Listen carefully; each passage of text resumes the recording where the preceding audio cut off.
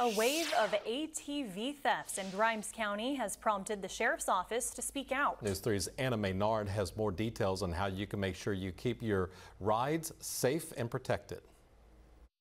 The Grimes County Sheriff's Office noticed the spike in ATV thefts a few months ago. There have been around a dozen reports since, all similar to one another. We're noticing it is consistent with an organized criminal ring. Detective Peck calls most of these cases crimes of opportunity. Especially if it's just sitting out there with the keys in it.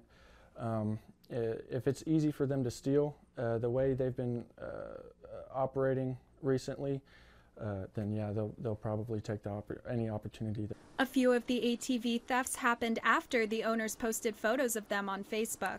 The victims will post side-by-sides for sale, and within days it's getting stolen. The sheriff's office believes the ATVs are likely being sold for parts.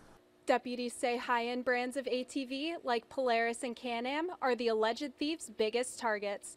But there are things you can do to keep these vehicles safe and secure.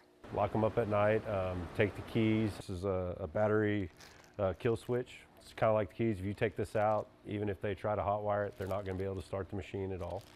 If you have any information, call the Grimes County Sheriff's Office. In Grimes County, Anna Maynard, News 3. The Grimes County Sheriff's Office says they have identified potential suspects in the cases.